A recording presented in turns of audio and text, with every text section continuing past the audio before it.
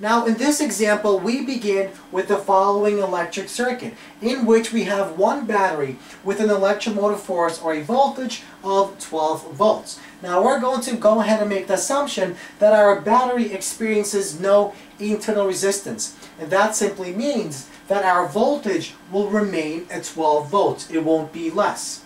So notice also that we have three resistors, R1, R2, and R3. And each of these guys have a resistance of 2 ohms. Now also notice that resistor 1 and 2 are in parallel to one another, while resistor R1, R2 are both in series with resistor R3.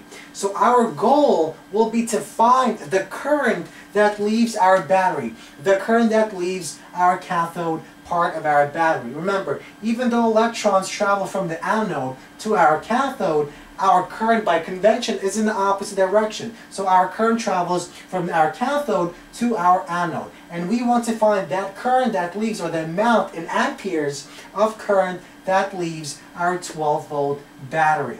Now to solve this problem, we have to break this problem down into 2 steps. We want to simplify this relatively complex circuit into something simpler by first finding the total resistance due to our 2 parallel resistors, and then combine that with our resistor in series. So let's go to step 1. In step 1, we're going to apply 2 concepts. We're going to look at Kirchhoff's first law, or first rule, and we're also going to use Ohm's law. So, according to Kirchhoff's first rule, charge is conserved. Charge is not created, it's not destroyed, it remains constant. And that simply means that the current that enters this intersection must equal to the current that leaves or splits in this intersection. And that simply means that current coming in is equal to I1, the current goes up, plus I2, the current that goes down and through this bottom R2 resistor. Now we use Ohm's law. Ohm's law states that our current is equal to voltage divided by resistance. So let's rewrite these guys with our V over R. So I in is simply V total divided by R parallel, or R total due to our parallel resistors, equals V total divided by R1 plus V total divided by R2. Now, once again, recall that our V across these 2 guys is the same as the voltage across our battery. And that's because our electric field is constant on both of these sides, and our distance separating them is also the same. And that's exactly why our voltage will remain constant. Now we can simply divide each side by V total, and our V totals will cancel out, and we'll get the following result. So 1 over resistance due to the parallel resistors is equal to 1 over resistor 1 plus 1 over resistor 2.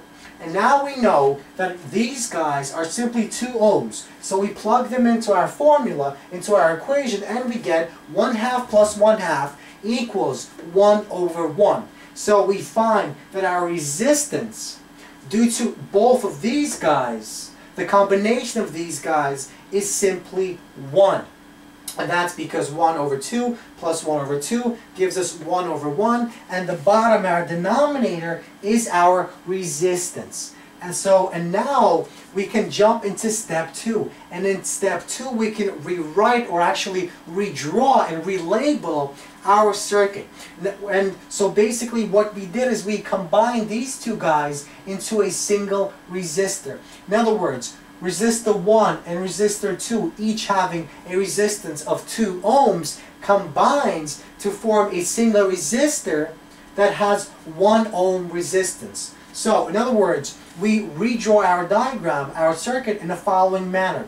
Our 12-volt battery, our resistor, or a combination of these 2 resistors, so R parallel, and our resistor 3. Now this guy is no longer 2, this guy is 1 from part 1. And R3 is still our 2 ohms resistor. Now, recall that whenever we have 2 resistors in series, that means that our voltage, V total, is equal to V of this guy plus V across this guy. So, V total is equal to V across this guy plus V across this guy. And now let's use Ohm's law to rewrite both of these guys. So we find that our current that enters this guy is the same as the current that leaves this guy. And that means our current that enters this guy is also the same as the current that leaves this guy. The point is the current across this guy and this guy is exactly the same. And that's why we rewrite these guys in the following manner.